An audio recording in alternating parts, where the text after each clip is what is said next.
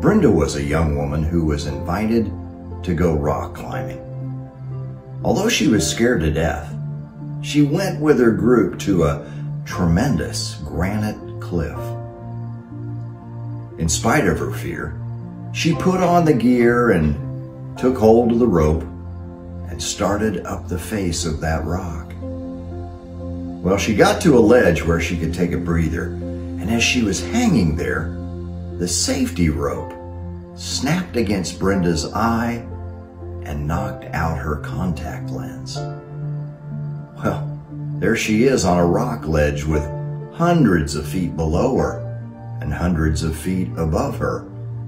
And of course she looked and looked and looked, hoping it had landed on the ledge, but it just wasn't there. Here she was, far from home, her sight now bleary, and she was desperate and began to get upset, so she prayed to the Lord to help her find it. When she got to the top, a friend examined her eye and her clothing for the lens, but there was no contact lens. She sat down despondent with the rest of the party, waiting for the rest of them to make it up the face of the cliff. She looked out across the range after range of mountains, thinking that the Bible verse that says, "The eyes of the Lord run to and fro throughout the whole earth." And she thought, "Lord, you can see all these mountains. You know every stone, every leaf. You know exactly where my contact lens is. Please help me."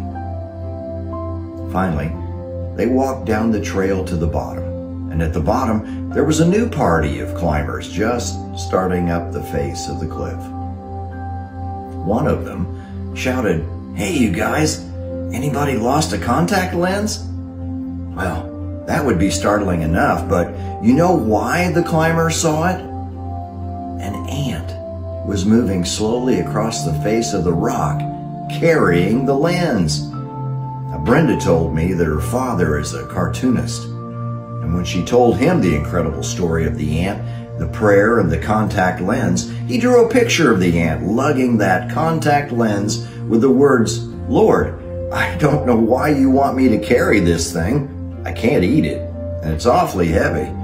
But if this is what you want me to do, I'll carry it for you." I think it probably would do all of us some good to occasionally say, "God, I don't know why you want me to carry this load. I can see no good in it at all, and it's awfully heavy, but if you want me to carry it, I will." God doesn't call the qualified. He qualifies the called. Amen.